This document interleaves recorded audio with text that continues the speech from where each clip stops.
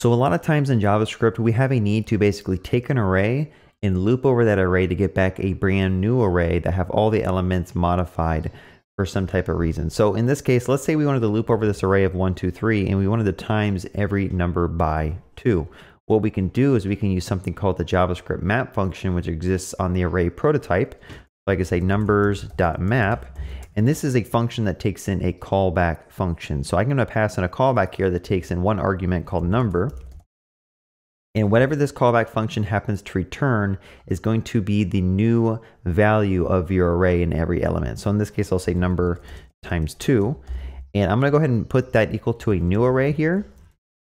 And I'm going to print that out. And when I run this, you'll notice that it prints out 2, 4, 6 to my console down here. This old array is actually not equal by reference to the new array. So if I were to check if they are equal, it does print out false because this is a brand new array